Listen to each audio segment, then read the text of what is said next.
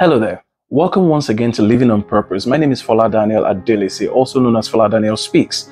Today, I want to talk to you about the topic that says money first or idea first. Now, what's the essence of talking about money and ideas? Sometimes, when people want to talk about their ideas, they put it on hold because of the money that they don't have. And when some other people want to talk about the projects they need to execute, they focus much more on the money that they need to execute the project instead of asking questions. What can I do? Where are we on this project? Who can I talk to? Who can help me make it happen? So because they're not asking questions or thinking about how they can execute the ideas, but focusing much more on money that is needed for the idea, they sit and do nothing, waiting for the time when the money is going to arrive. As a result, many people never get to do anything. So it's important for you to know that while you need money, in some cases, it's not always money first. Always putting the money before the idea can put you in a hard place. But when you execute the idea or when you finalize the idea and you start talking to people, there are times you see that you don't need as much money as you thought you need. In some other cases, you may realize that somebody can help you out. Somebody can give you a platform. Somebody can give you a space. Somebody can give you a business. If you're thinking that you need money first to get a business started, you may find out that you have somebody who has the product and is willing to give to you.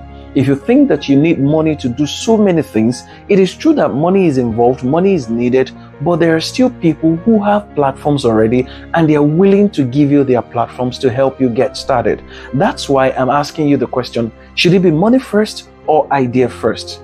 It is true you need money, like I said earlier, but in many cases, you can find somebody who can help you out. So don't always put money first when you can always ask yourself, how do I execute this idea? Who do I need that can help me make this idea a reality? Who are the people around who need these services, the products that I'm rendering? If you focus more on the execution of the idea, you'll realize that sometimes you don't need as much money as you thought you needed. Even if it is true that you need the money that you thought you needed, it will be easier for you to justify the amount of money that you're asking for if you were to talk to an investor, if you were to talk to an equity partner, or any other person who is asking you questions about the money. Focus more on the idea and the possibility of execution, much more than the money that you need.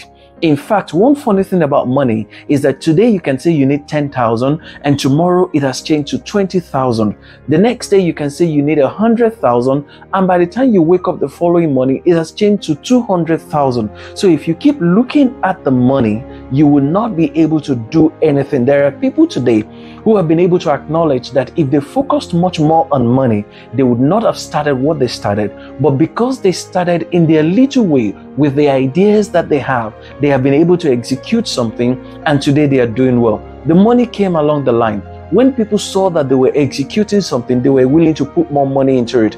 As a matter of fact, I've even met some people who will tell you that if you want us to put money into what you're doing, start first. Let us see that you can do this thing. Let us see how convinced you are about your own idea. It is when you have started executing that we can then give you money to scale. So there will be times when the money is crucial, but if you always put the money first, you may never get things done. I want to encourage you to try as much as possible to work on talking to people about the viability, the feasibility of your ideas, rather than focusing on the amount of money that you thought you need. I've said before in one of my videos, I know somebody who wrote a book over 15 years ago. Till date, that book has not been published because he kept focusing on the money that was needed to publish the book. And the book he published the book he wrote was a good book. He could have gotten money from just publishing it maybe on Kindle, on Amazon, and then getting people to pre-order and paying for the book.